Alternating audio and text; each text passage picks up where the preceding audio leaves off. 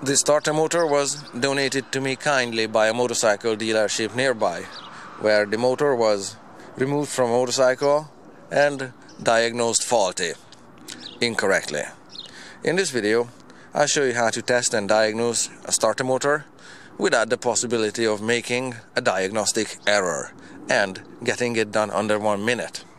What you need is a removed starter motor, which shouldn't take you more than 5 minutes because it's typically mounted with only 2 bolts. Removed starter motor, jumper cable and the battery.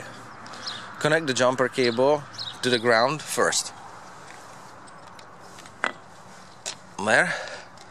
And my battery is mounted in the vehicle. I'm going to use it as is.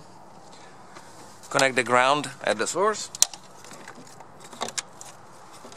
Connect the power at the source. And lastly, turn around here and let's see if this works. I guess it does. Starter motor checks out. Diagnosis over.